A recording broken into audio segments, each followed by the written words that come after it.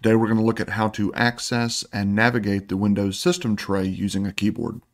The system tray in Windows is the bottom right area of the screen. It shows you apps that are running in the background, certain system settings, and the time and date. Before we get started, we're going to turn on the Windows magnifier using Windows+. If you want to learn more about Windows magnifier, you can see one of my previous videos. I'll put a link in the description below this video. I'm going to hold the Windows key and tap the plus. We've got our magnifier up and running. Also going to turn on NVDA with Control-Alt-N. If you'd like to learn more about the NVDA screen reader, you can see one of my previous videos. I'll put a link in the description of this video. I'm going to hold the Control and Alt key on the keyboard, tap the letter N. Taskbar. Now that we have NVDA and Windows magnifier turned on, there's two ways we can access the system tray using the keyboard. I'm going to start by making sure that I'm on the desktop. To do that, I'm going to hold down the Windows key and tap the letter D as in desktop. Folder view list. Recycle bin 1 of 14. So that puts our focus on the desktop. Our first icon that we're focused on is the recycle bin. Now to move through the various areas of the Windows interface, we can use the Tab key. Tab always moves you from one area to the next. So while on the desktop, if I press the Tab key, Start button. Takes me down to the Start button. If I press Tab again, Type here to search button. it puts me into the Search Edit box. I'm going to Tab again. Talk to Cortana button. There's my Cortana button. Tab again. Task view button. My Task View button. Tab again. Running applications toolbar. Microsoft Edge button. This is my taskbar showing the current running applications and also a few shortcuts for popular applications. I'm going to tab one more time. Notification chevron button. We've reached the system tray. At this point, we can use the left or right arrows to navigate through these icons. I'm going to start by tapping the right arrow. User promoted notification area toolbar. OBS Studio is using your microphone button. There's a notification saying that my microphone is currently being used. Right arrow again. Not connected connections are available button. That's my internet connection icon. We'll be looking at how to connect to a Wi-Fi hotspot in just a moment. I'm going to right arrow again. Speakers, 40% button. There's my speakers or my system volume button. We'll be looking at how to change the system volume in just a few minutes. I'm going to right arrow again. System clock, 1:40 p.m., 11/9/2020 button. There's my system clock and the date, telling me what time and date it is. I'm going to right arrow again. Action Center, no new notifications button. There's my Actions Center. I'm going to right arrow one more time. Notification chevron button. So we've come back around to the beginning. When you're navigating this area using the left and right arrows, once you get to the last item, it'll wrap back around to the beginning. It goes in a cycle. I can go through that cycle in the opposite direction as well if I use the left arrow. Action Center, System clock, User promote, not connected, OBS Studio, Notification chevron button. This notification chevron, this little upward pointing arrow, is hiding a few other icons that should be down here in the system tray. I'm going to activate this button using the Enter key. So we have a few more icons that show up. We have our USB devices where we can safely remove USB hardware like flash drives. We have our Windows Update notifications. The NVDA icon is down here, as well as a few other apps that are running in the background. To move through these, now that this extra area is opened up, we can use that same right and left arrow. Overflow notification area toolbar, NVDA button, OBS Studio button, OneDrive not signed in button, Intel registered rapid storage technology button, Windows security actions recommended, safely remove hardware and eject media button, Action Center, System clock, User promote, not connected, OBS, notification, overflow note, OBS Studio, OneDrive not signed in button. If I use the right arrow, it's going to take me in the opposite direction, but again, it's going to go in a circle. OBS, NVD, user, not speaker, system, action, window, Intel, OneDrive, OBS, NVDA button. To close this area, I can hit the Escape key. Notification chevron button. And now those extra icons are hidden again. My preference on the computer is to have all of the icons that are in the system tray visible at all times. Some people may prefer to have the extra icons hidden beneath the chevron. I personally prefer to be able to see all the icons in the system tray. So before we go any further, I'm going to make a change to where we can see all of these system tray icons. To do that, I'm going to open the Start menu by pressing the Windows key.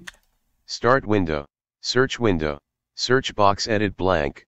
And I'm going to type the word taskbar. T-A. Taskbar settings, system settings, press right to switch preview 1 of 3. I heard it say taskbar settings, system settings. I'm going to pan up to see what we have at the top of our list. There it is, system settings, taskbar settings. I'm going to press enter. Settings. Settings window, search box, find a setting edit blank. So we're going to be looking for select which icons appear on the taskbar. And from here I'm going to start using the tab key to move through these options one at a time. List. Background not selected 1 of 7. Lock the taskbar toggle button pressed. Automatically hide the taskbar in desktop mode toggle button not pressed. Automatically hide the taskbar in tablet mode toggle button not pressed. Use small taskbar buttons toggle button not pressed. Use peek to preview the desktop when you move your mouse to the show desktop button at the end of the taskbar toggle button not pressed. Replace command prompt with Windows PowerShell in the menu when I right-click the Start button or press Windows key plus X toggle button pressed. Show badges on taskbar buttons toggle button pressed. Taskbar location on screen combo box bottom collapsed. Combine taskbar buttons combo box always, hide labels collapsed. How do I customize taskbars? Notification area grouping. Select which icons appear on the taskbar link. So I've found select which icons appear on the taskbar. I'm going to press the enter key. Select which icons appear on the taskbar. Home button. I'm going to tab one time to the first option. Always show all icons in the notification area toggle button not pressed. I'm going to activate this button using the spacebar to turn it on. Space. Pressed. Now all of my icons should be showing in the notification area. At this point we can close the settings using Alt F4. I'm going to hold the Alt key and tap F4. Desktop list.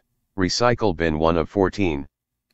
The first method we used to access the system tray was putting ourselves onto the desktop using Windows D, and then using the tab key to move from one area to the next until we found the system tray. Another way we can do this is just like we use Windows D to go to our desktop, we can use Windows B, as in Bravo, to get down to our system tray. So I'm going to hold the Windows key and tap the letter B. User promoted notification area toolbar. Safely remove hardware and eject media button. You'll notice now that instead of those extra icons being hidden behind the chevron, they're all listed in a row here. So I don't have to worry about opening that menu to see the rest of my icons. They're already here. Again, we can use the right or left arrow to navigate through this list. Windows security actions recommended. Intel registered rapid storage technology but OneDrive not signed in button, OBS Studio button, NVDA button. OBS Studio is using your microphone button. Not connected connections are available button, speakers, 40% button, system clock, 1:48 p.m., action center, no new user promoted notification area toolbar, safely remove hardware and eject media button. And again, it goes in a cycle. If you continue using the right arrow, it'll eventually wrap back around to the first item. So let's look at how to change the system volume. Now that I'm in the system tray, I'm going to use the right arrow until I find speakers. It may also say headphones, depending on your computer. Windows Secure, Intel Register, OneDrive not, OBS Studio, NVDA, OBS Studio, not connected, speakers, 40% button. It tells me the speakers are currently set to 40%. I'm going to press the Enter key to open my volume settings. Volume control window, volume slider 40. We have a volume slider, goes from 0 to 100. We can use the left or right arrows to adjust the volume to our liking. I'm going to nudge it up just a bit. 40, 40, 40, 40, 46. All right, and when I'm done, I can press the Escape key to close the volume control. User promoted notification area toolbar. Safely remove hardware and eject media button. And we're right back to the first icon in our system tray. To lower the volume, we can do the same thing. Once you're in the system tray, we can use the right arrow to find speakers or headphones. Windows, Intel, OneDrive, OBS Studio, NVDA, OBS, not connect, speakers, 46% button. Press Enter to open the volume settings. Volume control window. Volume slider 46. I'm going to bring it back down to 40 by using the left arrow. 40, 40, 40, 40, 41, 40. That's good. I'm going to hit the escape key to close the volume. User promoted notification area toolbar. Safely remove hardware and eject media button. Another setting you'll find down here in the system tray is the internet connection. If you're using a wired Ethernet connection for your internet, you won't need to do anything down here in the system tray. But if you're using Wi-Fi, one way you can connect to a hotspot is through this button on the system tray. I'm going to right arrow until I find Not Connected. Connections are available. Windows 6, Intel Reg, OneDrive, OBS, NVDA, OBS, Not Connected Connections are available button. There's my internet connection. I'm going to press Enter to open my options. Network connections window. Airplane mode toggle button not pressed. The first place it put me is on the airplane toggle button. I don't want to turn on airplane mode right now. I'm going to press Tab to move to my list of Wi-Fi networks. List. 6,925 secured. Signal 4 out of 4 bars not selected 1 of 11. It reads the first item in the list and tells me there are 11 networks in the list. I'm going to down arrow until I find the network I want to connect to. LH Corp secured. Signal 4 out of 4 bars not selected 2 of 11. LH Guest secured. Signal 4 out of 4 bars not selected 3 of 11. That's the one I want. I'm going to press Enter on that one. Selected. Connect automatically checkbox checked. Once you pressed Enter on one of the networks in the list, it's going to present a checkbox that will allow you to connect automatically to this network from now on. Mine is currently checked. If I wanted to uncheck it, I could tap the space bar. Space. Not checked. But we're going to leave it checked, so I'm going to space one more time. Space. Checked. Now that it's checked, we can move to the next control using the Tab key. Connect button. There's my Connect button. I'm going to use the space bar to activate that button. Space. Button. Checking network requirements. Enter the network security key. Edit protected blank. At this point, it's going to ask you for the network password or security key. I'm going to type that in now. Star. Star. Star. Star. Star. Star. Star. Star. Star. Star. You'll notice that the password is not showing as I'm typing it. That's a privacy measure to keep people from hearing or seeing your password as you type it in. Now that we've got the Wi-Fi password typed in, I'm going to tab to the next button. Next button. And tap the space bar.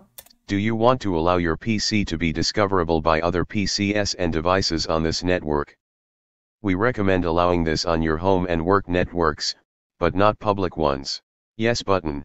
If this is a work or home network, go ahead and press the space bar to activate the Yes button. If you're using a public Wi-Fi hotspot, such as at a coffee shop or a restaurant or hotel, you'll want to answer No.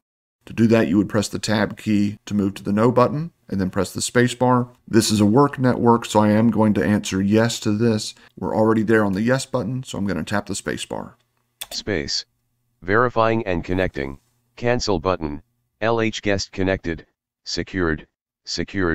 Signal 4 out of 4 bars 1 of 15. Once it checks the password and connects you to the network, we can press the escape key because we are done connecting to the Wi-Fi network. User promoted notification area toolbar. Safely remove hardware and eject media button. If I go back to the spot where that icon was, the Not Connected Connections Are Available icon, it's now going to look and sound a bit different. Windows, Intel Reg, OneDrive, OBS, NVIDIA, OBS, LH Guest Internet Access button. Now it tells me the name of the network that I'm on, and it tells me that I have internet access. For the volume and the Wi-Fi settings, I've been using the Enter key to open the options associated with those icons. But if you needed different options or more in-depth options, you can also use the Application key to open the context menu. If you don't have an application key on your keyboard, as is the case with many laptops, you can also use Shift F10 to open the context menu. This is similar to using the right click on the mouse to open the context menu. If I do that with the volume control, Speakers, 40% button. if I pressed Enter here, it would bring up the volume left-right slider, but if I press the application key, we get more options. Context menu. We have a context menu that opens up. Context menu means that the menu is going to change depending on the context in which you open it. This time we were on the volume control, so the context menu is going to have options related to the volume and sound on the computer. Once the context menu opens up, we can use the up or down arrow to navigate through this list. Open sound settings E. Open volume mixer M. Spatial sound, off, submenu. Sounds S. Troubleshoot sound problems T.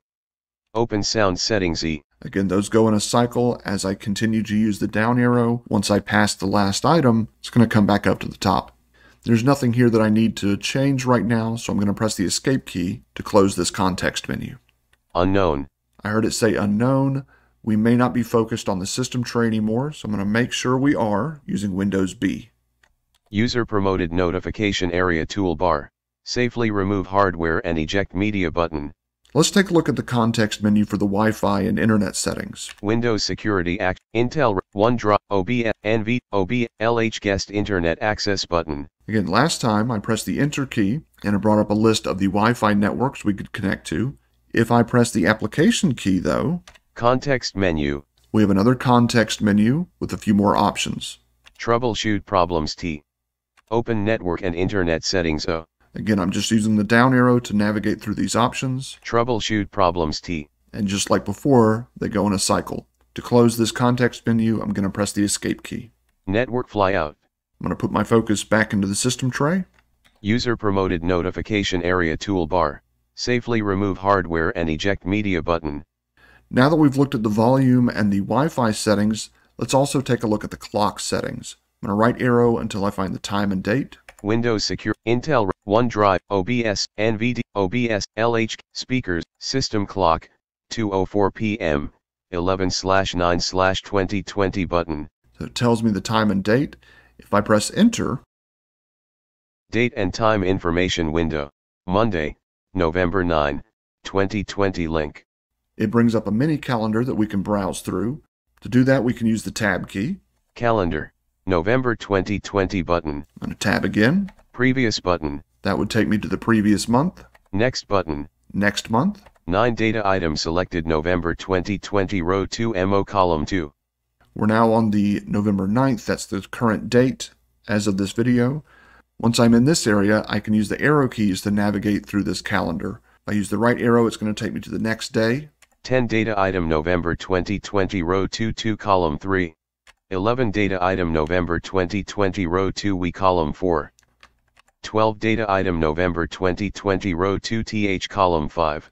So that's the 12th. If I down arrow, it's going to go 1 week ahead, so to the 19th. 19 data item November 2020 row 3 th column 5. I'm going to tab to go to the next option. New event button. We can add an event if we have a calendar set up with our Microsoft account. I'm going to tab again.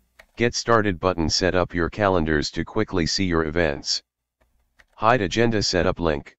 Monday, November 9, 2020 link. And it brought us right back around. So as you continue using the tab key in this area, it's going to take you around in a circle again. I'm going to press the escape key to close the calendar. System clock, 2:06 p.m., 11/9/2020 button. System clock, 2:07 p.m., 11/9/2020. Pressing enter on the date and time opens up that mini calendar. Let's see what the context menu has. I'm going to press the application key. Context menu. I'm going to start using the down arrow now that the context menu is open. Toolbars submenu T. Search submenu H.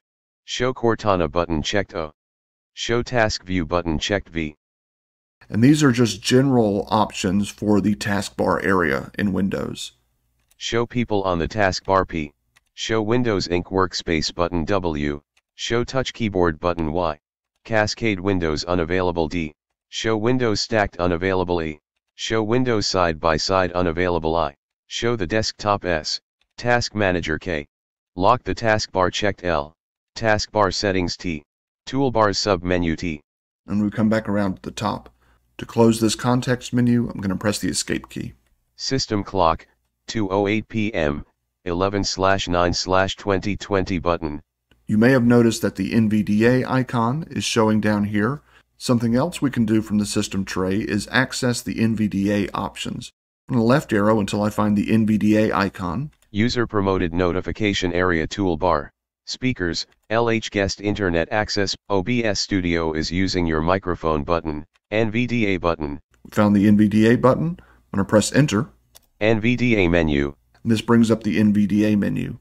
This is the same menu you can access using Insert In anytime you're using NVDA. But for some people this may be easier, knowing they can come down to the system tray and just press Enter on the NVDA icon. Preferences submenu P. Tools submenu T. Help submenu H. To close the NVDA menu, I'm going to press the Escape key. Desktop list. Recycle bin 1 of 14. That put us on the desktop. I'm going to use Windows B to get back to my system tray. Safely remove hardware and eject media button. And that's how you access the system tray in Windows 10 using the keyboard with a screen reader. Thanks for watching. Have a great day.